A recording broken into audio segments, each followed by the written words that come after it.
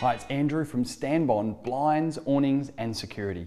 We've got here a Zipscreen outdoor product. Now we're really fortunate, we're manufacturers of both the Zipscreen and Ziptrak products, which are the two premier outdoor awning products at the moment. Sometimes people ask us, well, what is the difference between a Ziptrak and a Zipscreen?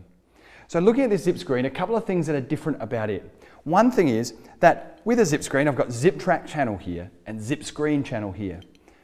Where the zip, in this case, holds into the channel is covered by the aluminium sides, which means that you don't see any zip or kadar from the front of the blind, and from the back you only see it if you're looking at an angle.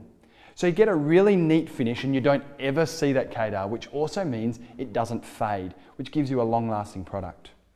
One of the other things about the Ziptrak product is you can have a center release handle, and on the Zipscreen all you have is the side latches. Both products have really soft springs, so they're designed to be able to stay essentially where you leave them, and in most conditions they do. The last big difference about a Zipscreen product is that one issue with all of the products in this category is that on the sides of the blinds where the zip or kadar is attached to the fabric and it rolls around the top roller, that part gets thicker than the rest of the blind. And you often see on a Ziptrak or a Zipscreen some rippling in the blind, especially some little diamond shapes near either side where the fabric has wrapped around itself on top of that zip or on top of the kadar. To get away from that problem, what Zipscreen do is have funnels on the side of their tubes, which means as the zip goes around the tube, the zip sits in midair over the funnel, so it's less likely to bulk up on the tube.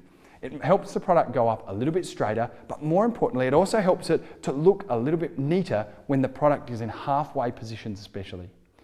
Neither product sits perfectly flat, and if you're expecting a Zipscreen or a Ziptrak to look like a sheet of glass, you're going to be sorely disappointed.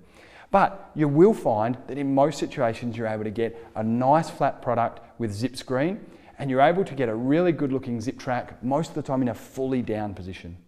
So there's some of the differences between a Zipscreen and a Ziptrak.